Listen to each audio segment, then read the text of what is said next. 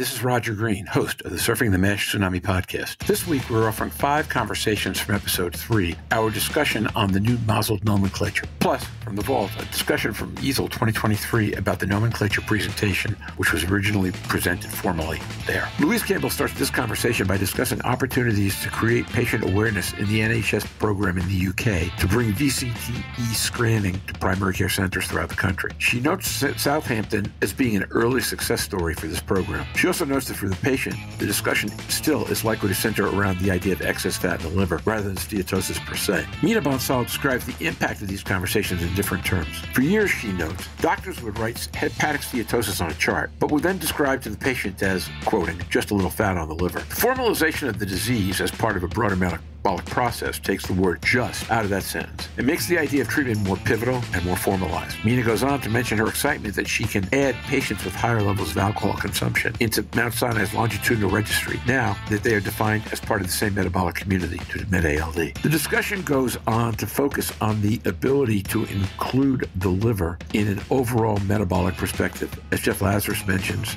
in the Healthy Livers, Healthy Lives Initiative. The nomenclature process was a multi-year activity with hundreds of participants and the potential to have a huge footprint on this disease.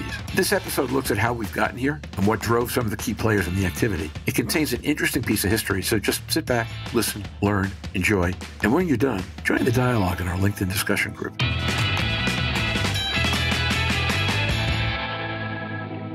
Louise Campbell.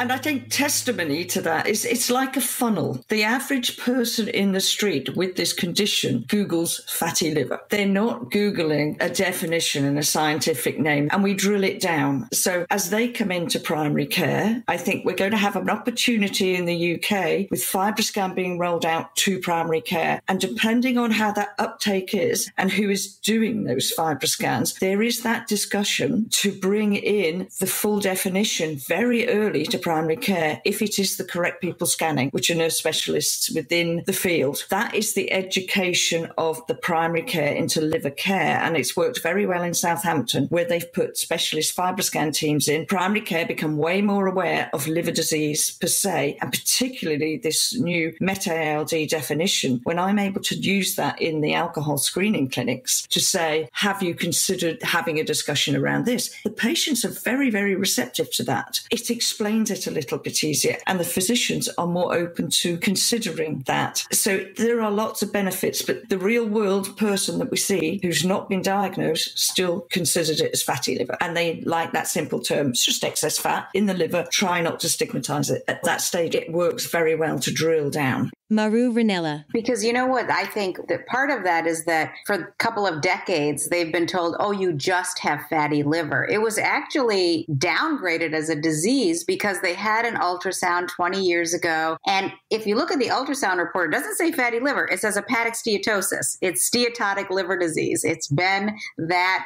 over decades. But when we translate it to patients and we say, and that's the word just is really the kicker here, right? Is that they've said, why am I just have fatty liver? So I think what we've done now is it's a clear disease with risk factors and prognostic implications. So I think that this is another way in which we have to get away from just. Roger Green. I think that's a really interesting point, and that's got 2 reframes in it, right? One is just, and the second is, does it matter really whether you describe this to a patient as steatotic liver or having fat in your liver, as long as you take the just out of it so the patient gets it? Well, not only that, what happens in an office between a doctor and a patient and how that patient then tells their family members what their disease is 2 different things. So as physicians, we always use certain terms to try to make technical terms understandable. So you don't say osteoporosis, you say thin bones. When you're explaining it to your patient, you're translating that medical term into something that they can understand. But the difference here now is, why do you have the fat in your liver? Why do you have the fat in the liver? Because you have underlying metabolic dysfunction, as opposed to it's not your fault, you just eat too much. It's not that. There's metabolic dysfunction as a driver. So I explain that to people that you can use the word fat, but when they have to go then tell their family members what they have, I have metabolic dysfunction and that's causing fat to deposit in my liver. And in me, that's causing some inflammation and scarring. So I need to take this very seriously. Yeah, that's great. That's fantastic, I think. So we now have MASLD. How does that roll out to doctors and to patients right now?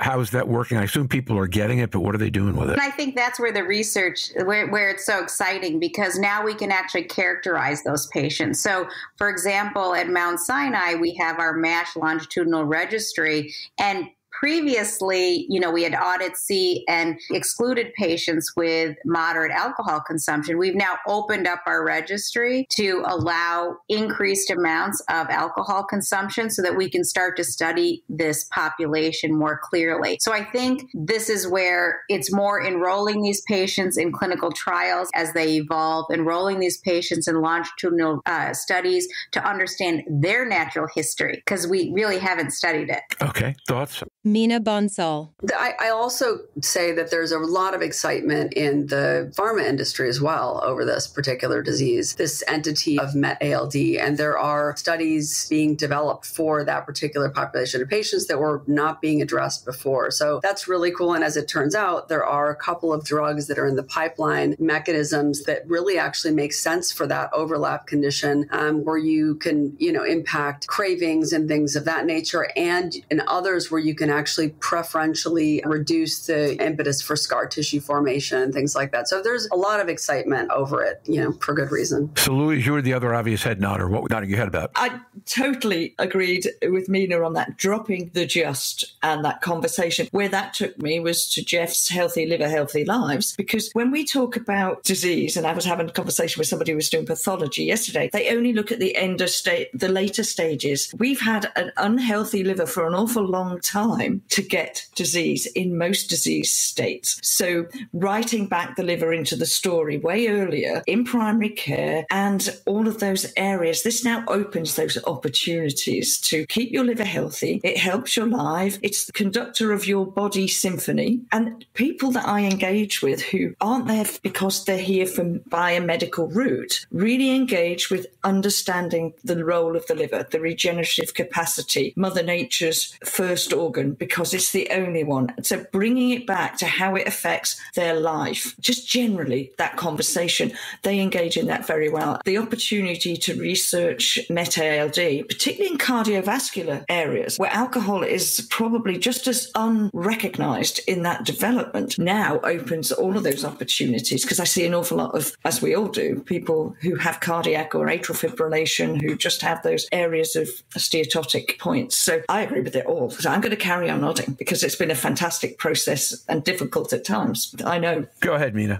On this MASLD, I think the fascinating part, and this was actually a comment that resonated me with a patient advocate. Jen Jones made this comment in an email. Right now, we're talking about, those who have metabolic dysfunction and have moderate alcohol drinking. Take it from the other side. Those who actually you're treating more for their alcohol-associated liver disease, but they have metabolic dysfunction, right? So you have to look at how are they entering the system? They're entering from both sides. So we shouldn't just be thinking about those who are entering from the metabolic dysfunction side, but those who are also entering from, they've been more honest perhaps. And so we're looking at them just but we're ignoring their metabolic dysfunction. Interesting. I think it just heightens awareness for the complexity of caring for a whole human being, right? So you have to just not be so, blinded into managing just your particular niche. It really is, you need to look at patients more broadly and address their issues holistically. And that includes all of these things that we're talking about. So, but Marie, that's now two dimensions on which we're talking about being more holistic. One is the idea that because we're talking about a metabolic condition, we're not only in the liver anymore, but the liver is part of a broader system of multiple organs and multiple diseases. And then within the patient, looking more multidimensionally at what it is that might get the patient to where they are right now. So I'd not thought of this description as being the equivalent of three-dimensional chess, but you can kind of get there from here if you play it that way. Mike Patel. The approach to every patient, as Maru said, is it has to be tailored because it depends on what's the most critical issue with that patient at that time. So they may be dealing with an endocrinologist first, as an example. And I have heard at some of the conferences we've gone to, it depends which door in the hospital they go into. And now back to Roger. We hope you've enjoyed this recording. If you have any questions or comments about the content in this conversation or the entire episode, please put them in the review section of the page from which you downloaded this conversation or send an email to questions@surfingmash.com. We'll be back next week to discuss what we know about MASLD epidemiology today. Until then, stay safe, surf on. We'll see you next week on the podcast. Bye now.